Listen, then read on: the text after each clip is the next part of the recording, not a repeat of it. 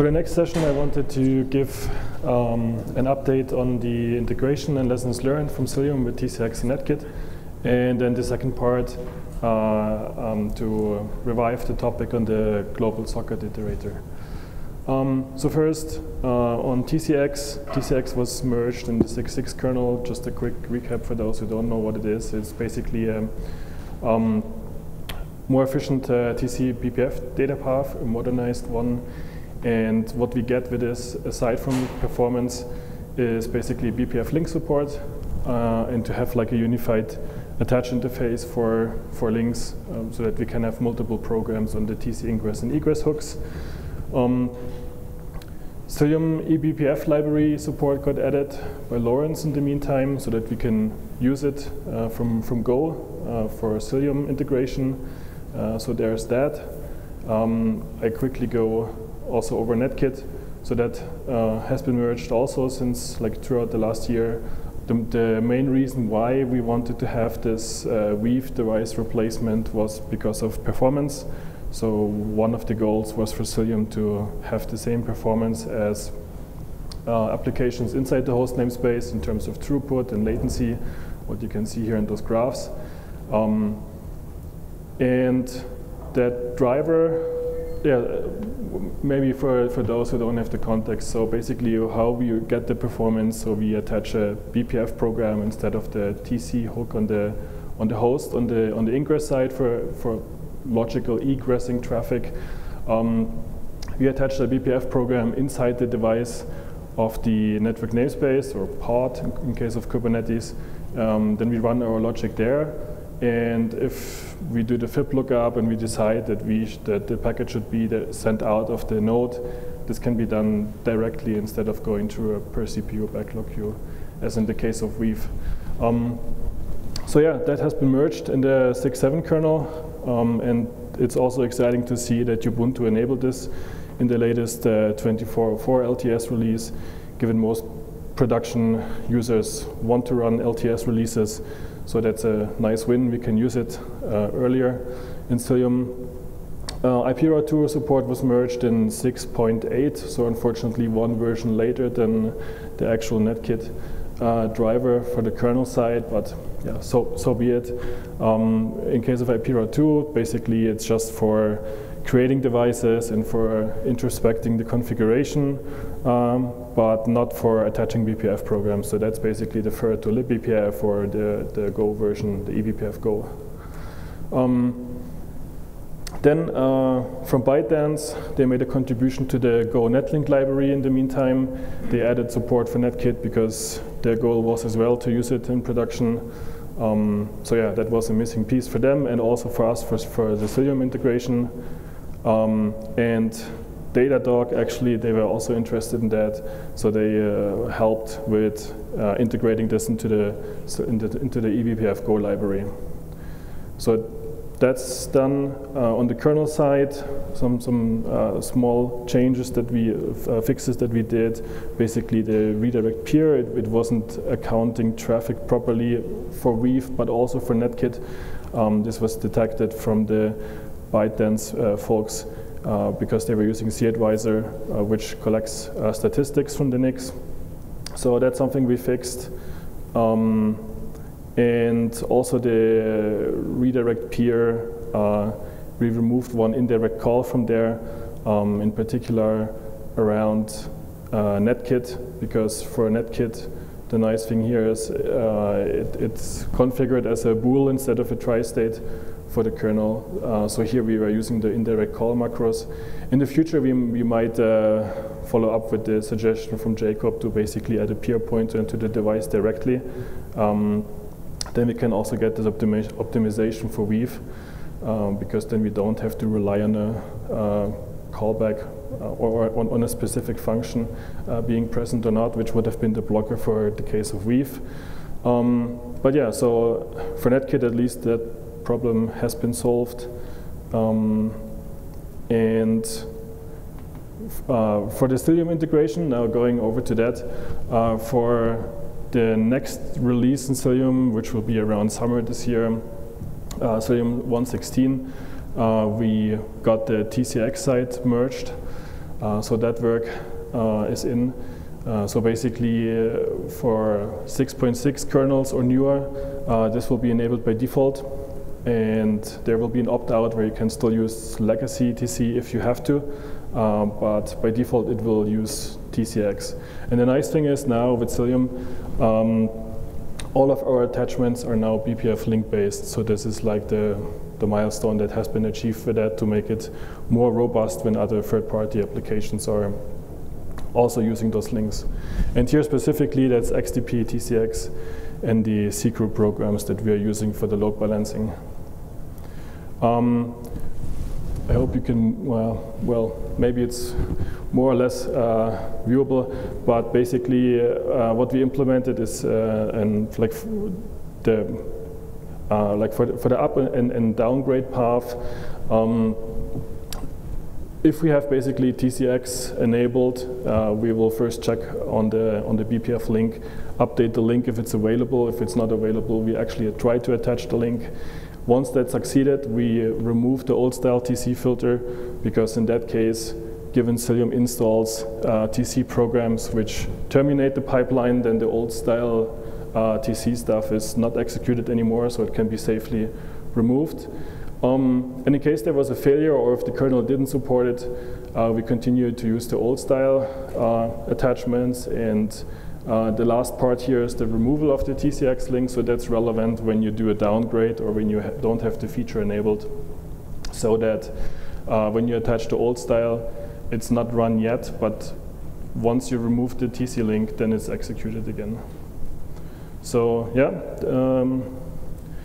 the attachment, so basically what we decided in case of Cilium, we attach as the last entity on the TCX so that other observability programs, for example from the Datadog agent, they can attach before us, so they have this possibility there. Yeah, so that's our convention here.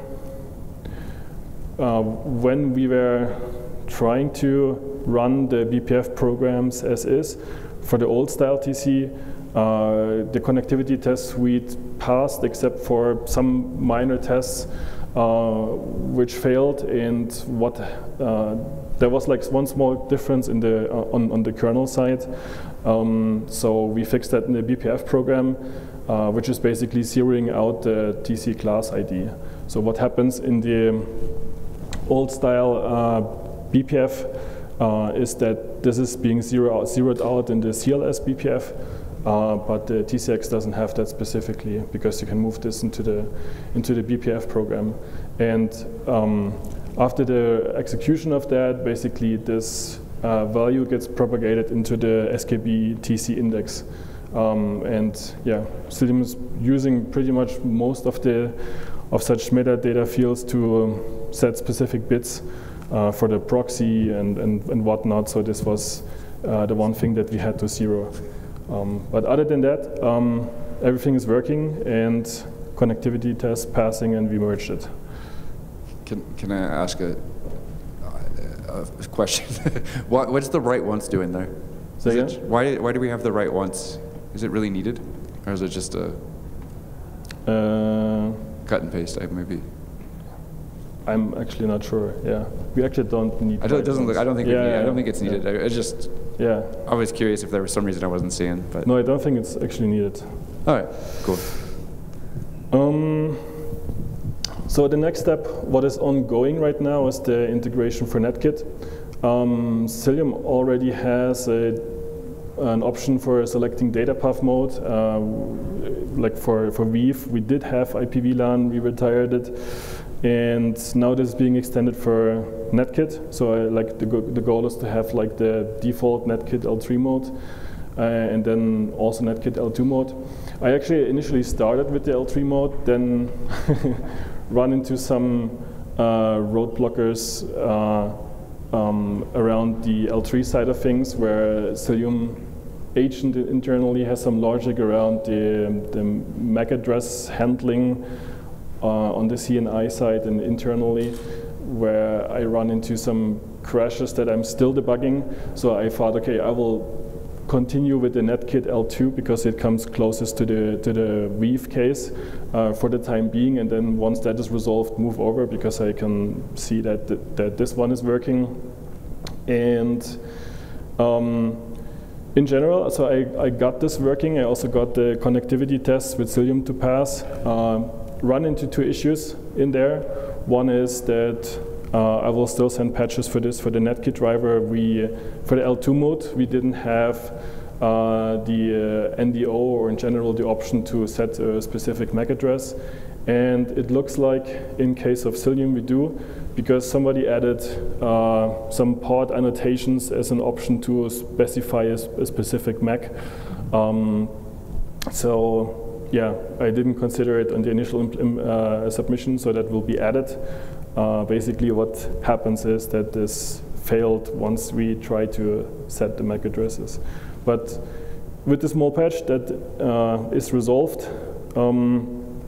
and that got me pretty far. So with just that, there were like 3 or 4 tests failing, all resolving around the L7 proxy that we have in Cilium. And it turned out there was an issue on the SKB packet type and how netkit is handling that. And what basically happens is on packets going out of the network namespace, so initially you have the packet outgoing when you want to send them out of the node. The scrubbing that we do in netkit before we switch the network namespace basically sets the packet type to packet host, which is all fine and good. Then we run the BPF program, and the BPF program overrides the packet type in case of the L7 proxy to also set it to packet host. But in case we pass it to the host stack, we have this Eve type trans callback here, which does a couple of things. For example, it pushes the Ethernet header, the SKB data pointer forward, so that we start at L3 is one of the things. Then it sets SKB protocol, and it also sets the SKB packet type.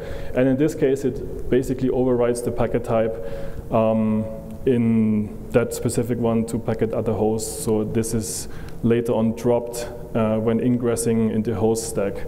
Why was it not a problem in the TC case? Well, in the TC case, all of this stuff here is done in the weave once we traverse from the once it traverses the network namespace, and all this comes later, right? So in the TC case, we basically enter the BPF program with the packet other host, and then we override it to packet host. So yeah, so that's the issue we run into, and I think there are a couple of options to get this fixed. One is to change the BPF program to just override the destination MAC addresses to the MAC address of the host netkit peer device, so that you retain packet host. That's one. Another one would be to move the Eve type trans before we actually run the BPF program. Could work. It's a bit ugly because then we have to do this SKB pull-push dance because Eve type trans moves that pointer, so we have to move it back, and then only once we pass up to the host stack, we have to move it again to the L3, to the start of the L3, right? So that's a bit ugly. Another option could be to detect whether the BPF program actually set the packet type, and then if it did, we override it again after the Eve type trans. But I don't think there's a good opportunity where we can save this metadata. So one thing I'm considering now is basically to, when no BPF program is attached in the netkit driver, then we call Eve type trans, because then there's no one else who can do it for us. But if there's a BPF program attached to it, then we just rely on the BPF program to set packet type if needed, right?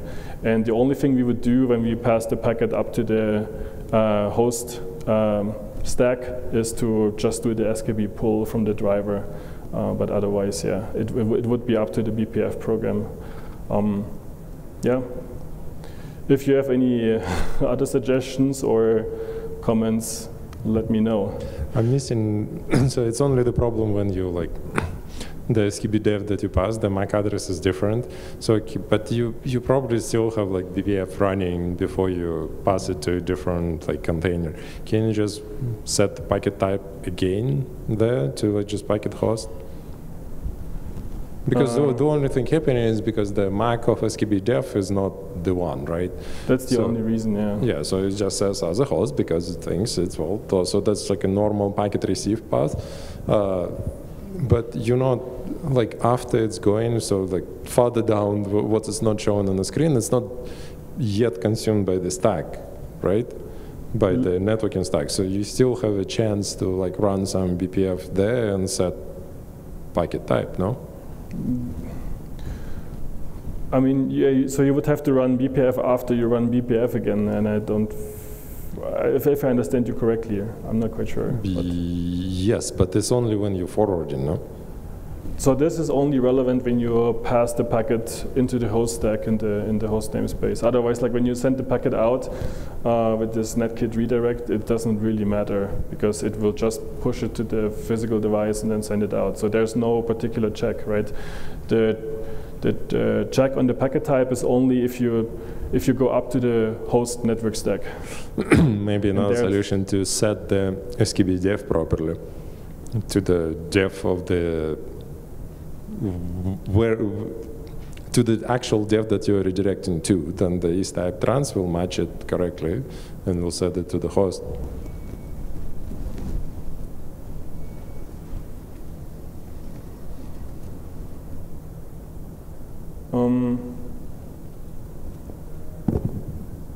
You'll still fail the MAC check, right, if you don't overwrite the dest MAC? Isn't there a check below there, or is? Say again? Isn't there a dest MAC to dev check on the MAC address? So that's inside the if-type trans, yeah. It's comparing that MAC that it sees in SKB matches to the device, and that's how it knows whether it's this or other host. Yeah.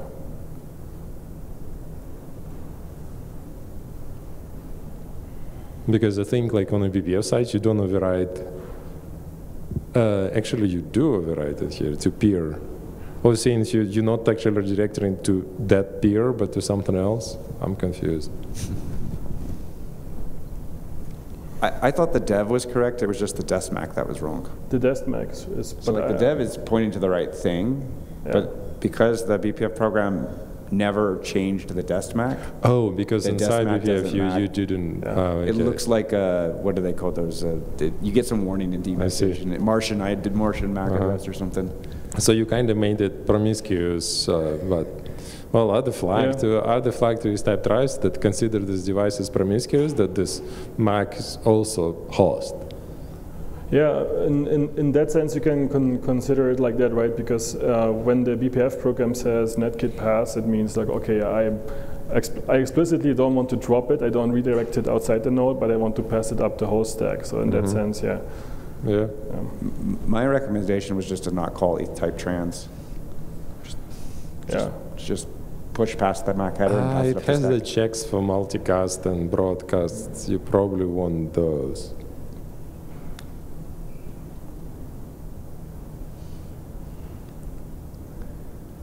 Can netkit do multicast?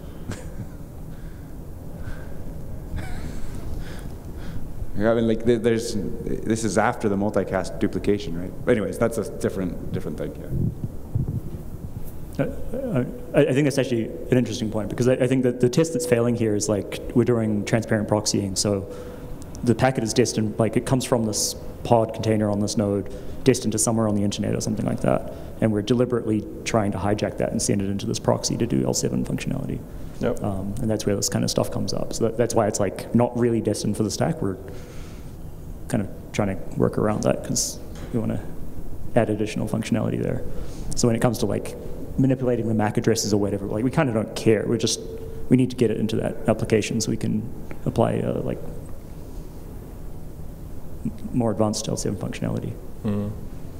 But at the same time, that doesn't mean that like directing traffic towards the stack shouldn't have the right behavior. So that's the flip side. Say again? Like obviously, if the traffic is actually coming from netkit towards the local stack, like this should be lined up correctly, right? Like. Mm-hmm.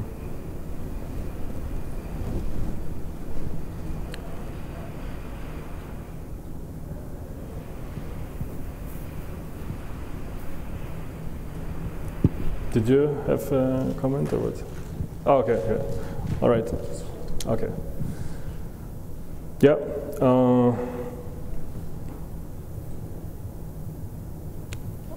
Yeah, I'll continue to find a solution on that would be feasible.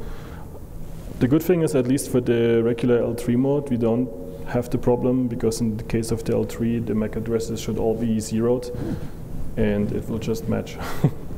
So yeah, so my next step after that, after I get the test passing, is to basically continue with the L3 mode. There's a bit more work needed here, but yeah, should also be straightforward. I don't see any particular blocker. Yeah, future work that I want to tackle after the Cilium integration is basically to get the headroom and tailroom adjustment. So that's for the tunneling, tailroom for wire guards. So it should maybe get some tiny amount of performance out of it. There's currently no way to set this manually as a user. So I'm thinking to extend that so that we can set this from the Cilium agent for both devices when we create the netkit devices in our CNI. So that's one thing. The other thing is doing having a callback so that like a new NGO in the driver, so that we can set the GSO MAC sizes for big TCP, so that we can do this from the host device for both devices, so that both devices are updated. Because Cilium cannot enter a target network namespace, so that's something where we don't have access to from the agent side. So if we do this adjustment from the primary netkit device, and then it will do it for both, so that would be a solution for that. And the same also for the MTU. So right now, netkit doesn't implement that helper, but I'm thinking to do the same, to adjust MTU from the primary device so that it will affect both devices. Future work further out is to add AFXDP support, but yeah, probably second half of the year or so.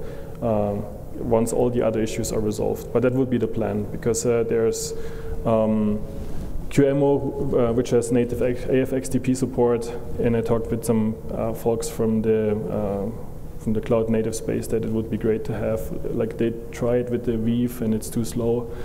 They want to get to 100 gigabit throughput and beyond, and yeah.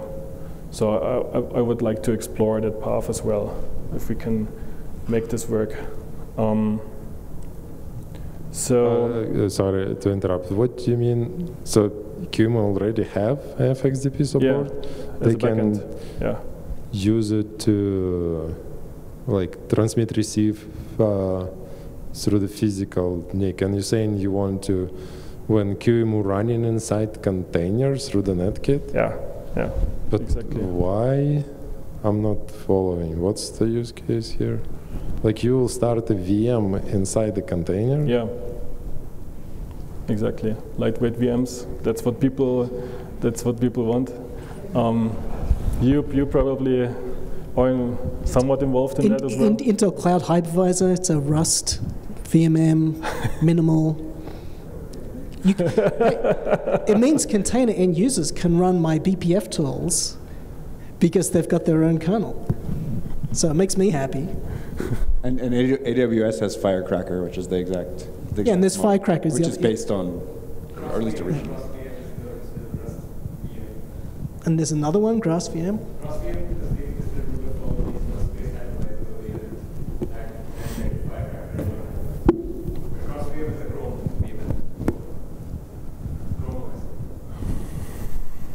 Thanks to Chrome OS.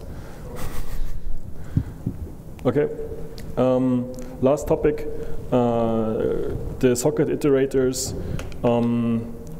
What's our problem? Why do we need this? So basically in Cilium we have the like the east-west load balancing. We use the socket hooks on connect, bind, and whatnot. And in case of the TCP and UDP for connect, so we basically pick a backend for the given WIP, and then we connect directly to the backend. But the problem we run into is once this backend terminates, there's no way where this application which is connected to that backend gets feedback. For TCP, well, you will, if the backend terminates and yeah, like in the worst case, that IP gets reused for some other node or for some other pod, you would probably get a TCP reset. But in general, it's not nice. So basically what we want is to terminate that connection. For UDP in particular, for connected UDP, mainly related to DNS resolvers, it's worse because there's no signal that we get once the IP gets reused, right? So that's why in some of the past conferences, there was the socket destroy kfunc proposed. It also got merged in the kernel. But one issue that is still there is that we need to, like given applications are running inside pods, inside network namespaces, that we need to have access to that, which we currently don't. What has been solved today in Cilium is to solve this problem only in the host namespace through the socket destroy functionality from Netlink, in particular for older kernels, where we use the DIAC infrastructure. Aditi worked on this. But for more modern kernels, we have been stuck a little bit. One blocker was that we couldn't use kfuncs yet. That has been resolved. So we updated LLVM recently from 10 to now 17, which is great. So that is now usable. And the second part is, we would like to have some iterator where we can go over all the sockets. So there are, in general, there are potential options. I think like in the last year's conference, what was proposed to have like a global flag for the existing iterators. But if I recall correctly, it was maybe not flexible enough as from an API point of view. Some other approaches we've been thinking about, but then this continued, is to basically on the socket connect call that we store like a K pointer of the socket in a hash map, and then once the backend terminates, we iterate through that and destroy the socket. But the problem here is you would have to hold the reference on the socket. So yeah, like if the application closes that before, so you keep sockets around for no good reason. That's one thing. The other thing is, maybe SOCMap just as a storage without actual any BPF programs. But yeah, we didn't continue that path. Like I think last year, I think we've seen still too many bugs. I mean, now it's stabilized. But then also we don't really need the psoc functionality of that and everything it installs, right? So one thought was to just have like a simple iterator around network namespaces and then potentially feed this into another iterator for sockets. So here's like just a stupid, slow toy example. So we would have a network namespace iterator, and then we could feed this pointer from the network namespace into the iterator where we go over the sockets from that network namespace. Super slow. In this case, it also is slow path once the backend terminates. But yeah, so this was one approach. The implementation of that open-coded iterator actually fairly straightforward. The network namespaces, they already have a linked list. So basically, what I did here is to stash this into an array on the creation side and keep the reference together with this network namespace tracker. And yeah, then on the next, we just feed back the pointer, and given it holds the reference, we can use this in the non-sleepable but also sleepable context. And on destructions, we drop the references again and then free the actual array. So yeah, so that works. One next step is basically here to what I've been, I just did this like a few days before the conference. So the next step is basically to get the verifier to accept for the inner loop the network namespace object.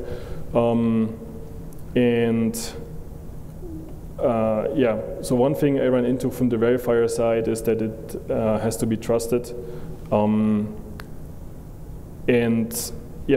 So I played around with this, like, well, holding reference obviously doesn't work because then it tries to loop forever and at some point stops. It cannot basically prune this path. I will look into this reference object ID, whether we can do something here so that, like, given the references are held in the next and like in the initial allocation and then in the destructor, not from the BPF program itself. So I will look into getting this working. By probably extending the verifier for that. Yeah, I think this would be really useful because in general, being able to have like a block of code where you're guaranteed that something is trusted based on what the kfunc returned is, I think, not an uncommon pattern necessarily. Like for example, with SCEDX, we have some global variables that we return as trusted k pointers so that we can use kfuncs, but they're always going to be trusted no matter what, right? Like you don't need to use references. And these are CPU mask objects, so the release doesn't even actually release a reference. So if we had a notion of like, this is trusted, but if you want to put it in a map, you still have to get a ref count, that would be super useful for a lot of use cases, I think. Okay, yeah, sounds good. And I think also you had a use case, John, like for the device. You wanted to iterate devices for a specific network namespace, so that could also. Quick question. So it looks like the old net and SSI in ADR. Why do you need another array? Can you just like walk the ADR in your net and S iterator?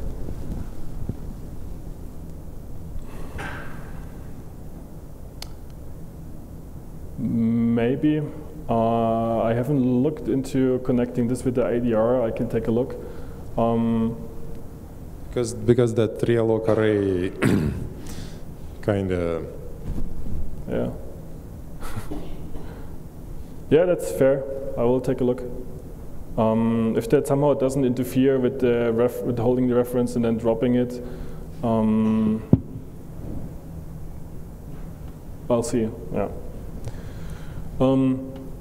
Yeah, and then for that work, the last step would be to basically convert like the current iterator into the open coded iterator model to be able to use it. But cool. Yeah, that's all I have.